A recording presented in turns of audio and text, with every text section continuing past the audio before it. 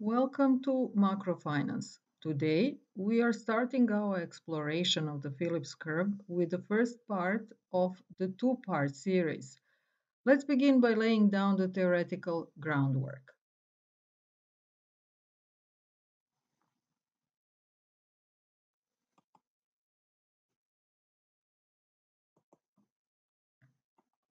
The Phillips curve represents an economic theory describing the relationship between inflation and unemployment. It was in 1958 when New Zealand economist William Phillips empirically analyzed UK data to discover that there exists an inverse relationship between inflation and unemployment. The Phillips curve mechanism depends on the state of the business cycle. During economic expansion, demand for labor rises, production costs increase, as well as prices. When we say that demand for labor rises, it means that unemployment decreases. Similarly, when we say that overall prices increase, it means that inflation increases. Of course, the mechanism is the opposite in the case of economic recession.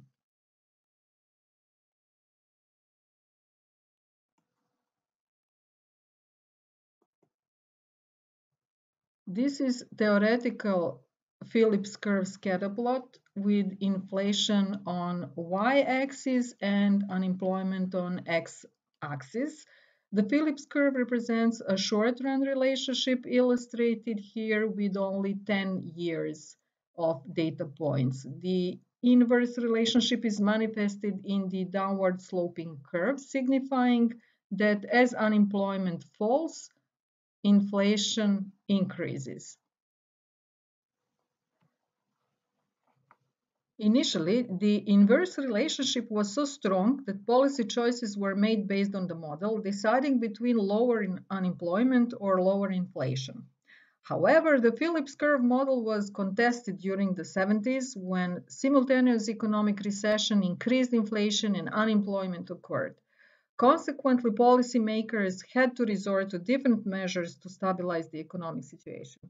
But despite its limitation, the Phillips curve remains a fundamental concept in economics.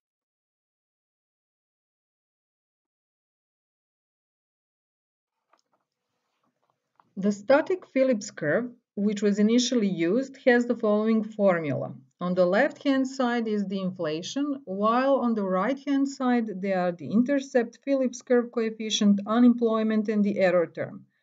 All data with subscript T signify that they refer to the current period.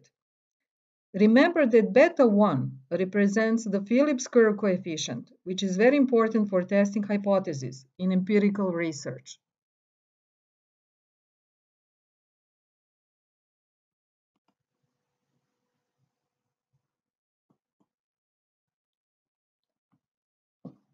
Next is the expectations augmented Phillips curve, which differs from the previous equation by the addition of two new variables, expected inflation and the natural rate of unemployment.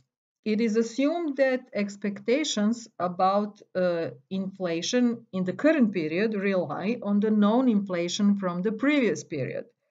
The natural rate of unemployment is considered a constant. With all this in mind, and after rearrangement, the equation is as follows. On the left-hand side is the first difference of inflation, while the right-hand side remains unchanged, as in the static Phillips curve model.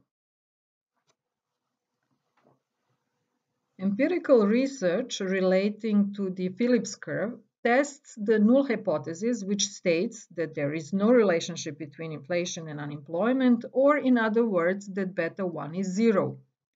The alternative hypothesis posits that beta 1 is less than 0, indicating an inverse relationship, or trade-off, between inflation and unemployment. In the second part of the video lecture on the Phillips curve model, the testing of hypotheses will be practically explained, starting with data collection, scatter plotting, and OLS estimation.